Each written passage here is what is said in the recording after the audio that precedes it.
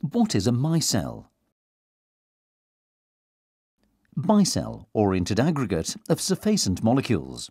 The molecules have both hydrophilic and hydrophobic properties. They're attached to each other in such a way that the fragments with the same properties are arranged in the same direction. If it happens in an aqueous solution, hydrophilic fragments will be directed to the outside and hydrophobic fragments to the center. In a lipophilic solution, for example, fat, the structure of the micelle will be reversed. Micelles are structurally similar to cellular membranes, as both structures consist of phospholipids.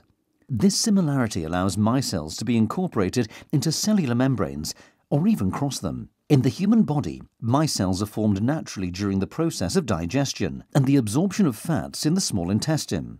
Monoglycerides and fatty acids associate with bile salts and phospholipids to form micelles. Micelles are about 200 times smaller than emulsion droplets. Micelles are necessary because they transport the poorly soluble monoglycerides and fatty acids to the surface of the enterocyte, where they can be absorbed. Of additional importance, micelles contain fat-soluble vitamins and cholesterol.